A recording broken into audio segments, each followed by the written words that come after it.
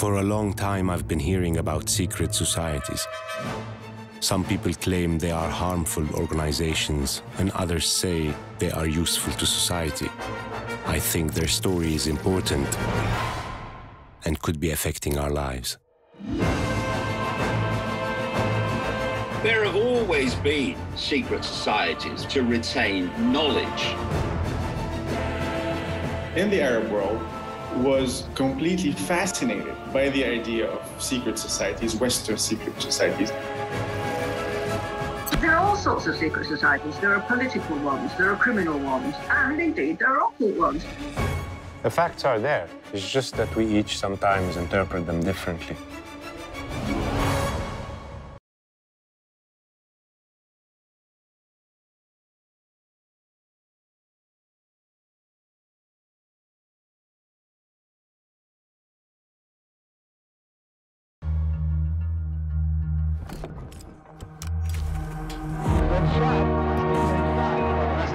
Crashed into one of the towers.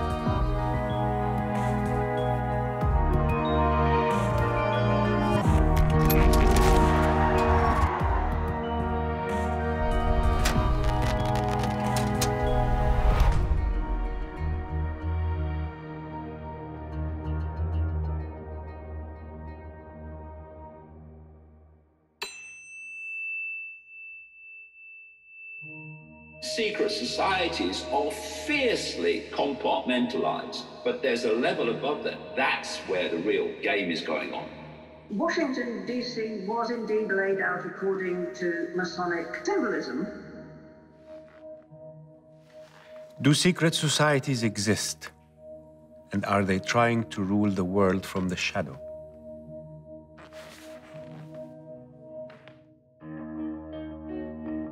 I have always thought of myself as a free thinker. I am always hungry for knowledge. When I was at school, my favorite subjects were mathematics, physics, and literature. I love numbers and shapes. And at the same time, I enjoy a good story. And I love mystery. Mysteries generally propel my curiosity and need to know. My curiosity made me think of what is called secret societies, like the Illuminati, the Freemasons, and many other secret societies they say have existed since a long time ago. And there are alleged records of some of them, and claims that their members reached as far as to rule nations, and stories about strange rituals exercised in their meetings. What are these secret societies? Do they really exist? And what is their purpose? When I started the journey to search for answers, I got lost. Lost between many secret societies. Each one has its own rules and objectives. The Freemasons, the Illuminati, the Rosicrucians, Skull and Bones, and many others we hear of, and maybe others we don't. So I decided I should start by talking to someone who did a lot of research on this topic. I reached David Icke. Maybe he can show me the way.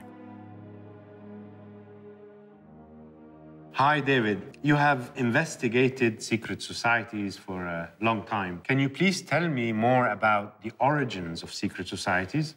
There have always been secret societies, well, as far back as we can ascertain, because there's always been groups of people that wanted to retain secrets, secrets to hoard knowledge. If I have a certain highly important level of knowledge and you don't, I am in a position of power over you. So the objective of secret societies is actually to keep essential knowledge hidden from the public. We live in a world that actually is made up of two worlds. One is the world that the population live in, and that is limited in terms of the knowledge that it has.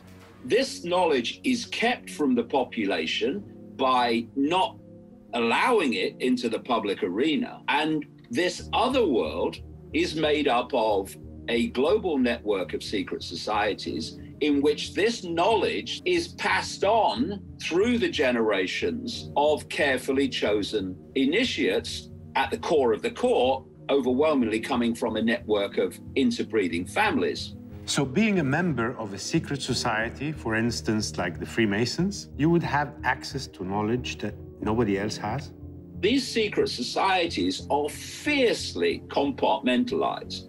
You look at just the Freemasons as an example, the bottom 3 levels of degree, the so-called blue degrees, and there's 33 levels.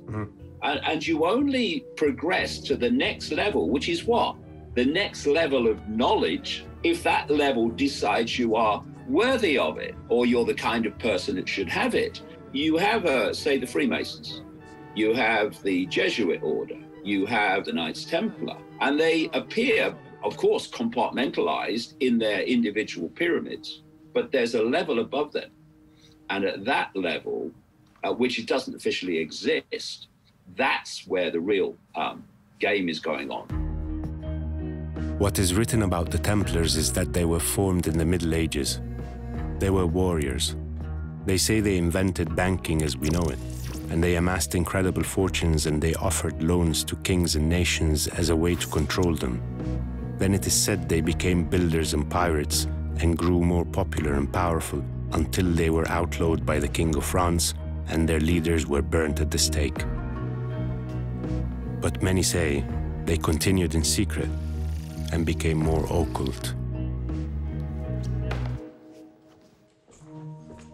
It seems there are many secret societies who people believe are ruling the world or producing its leaders, like the fraternity called Ordo Novi Templi, or New Templars, that is said to be behind the rise of Hitler. The fraternity was founded by Jörg Lanz von Liebenfels, a racial theorist, and Guido von List, an occultist. Lynn Picknett is a writer and researcher whose work on secret societies is very useful. I think she could help answer a few questions. Hi, Lynn. You did an extensive research on the Templars. Yeah, we did the research, yes. So what can you tell me about secret societies and their relation to power? There are all sorts of secret societies. There are political ones, there are criminal ones, and indeed there are occult ones. I always say that the paranormal is things that happen, and the occult is things you choose to do. You know, so like join a society. And ritual magic, for example, which is all about focusing your will through rituals, and they hope to change the actual world through their will. Whether or not they manage it or not is another matter. Do you think there is a link between secret societies and powerful political organizations, such as the Nazis? The Nazis had their roots in a sort of semi-mystical belief system called Ariosophy, which actually came from the 19th century, but built up in importance after the First World War when Germany was beaten. And Germany felt it needed to build up its national pride. So they became very obsessed with Ariosophy, which was basically the idea that the Aryan race was a very ancient race that had ancient wisdom and had mystical roots and was going to rule the world. So the idea of a unified identity and purpose could very well be one of the main reasons or motivations behind such groups. Actually, I think it's almost like part of human DNA in a way, is that you think I know something that they don't know, and then you say to somebody, do you want to know my secret? You know, and it's actually power. It's quite interesting that you have the United States, of all places, being actually founded by unapologetic Freemasons. I mean, they were, there was nothing sinister about them, because at that time, certainly, the pre-Masonic ideal was about enlightenment. So you had, George Washington, Benjamin Franklin, a huge number of the founding fathers were in fact Freemasons. They believed there is magic in symbols, no? Washington, D.C. was indeed laid out according to Masonic symbolism to stamp the new center, the new capital, with the Masonic presence, if you like. And perhaps some of them did believe it did, protect it in some way. Everything is attached by a very thin thread. The facts are there. It's just that we each sometimes interpret them differently. What are we supposed to do? We can only speculate when there is a gap in the information. True, but there is a limit, beyond which it's no longer speculation. It becomes just fertile imagination.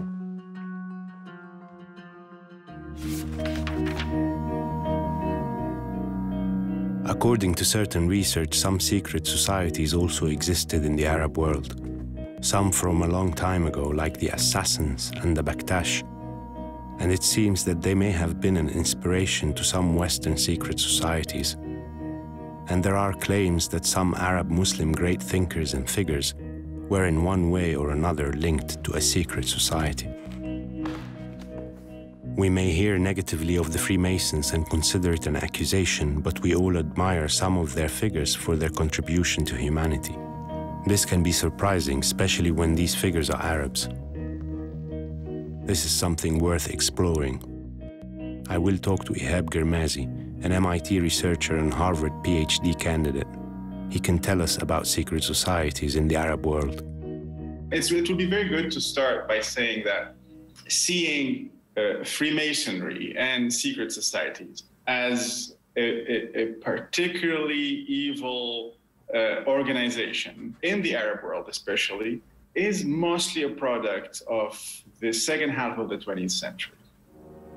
But if we look at the 19th century and the beginning of the 20th century, we would see that the elites in the Arab world was completely fascinated, actually, by the idea of secret societies, Western secret societies, and Western Freemasonic lodges. The first reason was that the Freemasonry is an elitist group that is interested in hiring and adopting as brothers those who are proved that they are influential in their societies. The second reason, they are different from the colonial, materialist, racist program, and perhaps most importantly, that they claim they had a spiritual aspect to them. Can you please talk to me a little bit about the decline of secret societies, especially in the Arab world? What happened to them? They were so popular, and all of a sudden, everybody wants to stay away from them. The problem with Freemasonry, basically, when it started, one of them that included the elite starting having a problem with Freemasonry, happened when the colonialism ended. A lot of the local elite wanted to be as far as possible from any Western lineage.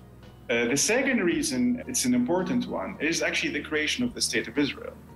That Zionism, in that sense, was always affiliated to some sort of a big Masonic world conspiracy. And linking Zionism and Freemasonry made it very difficult for a lot of Arab intellectuals to want to be affiliated to Freemasonry or to acknowledge the fact that they were or they want to.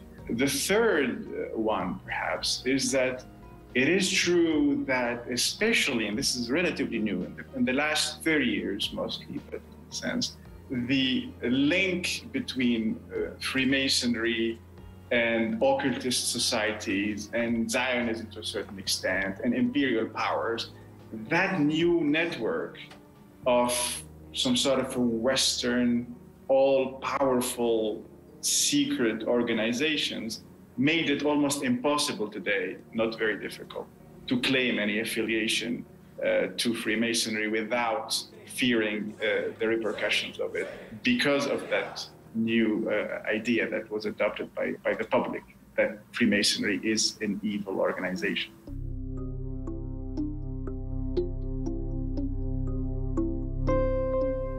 It is normal that people gather, organize, keep secrets, and favor those who think like them. It's human nature to collaborate and partner. And this has served humanity well since the hunter-gatherer times, through the ages of the pyramids until the formation of modern states. Some groups may have taken it too far, others maybe not. That's why I'll keep asking questions.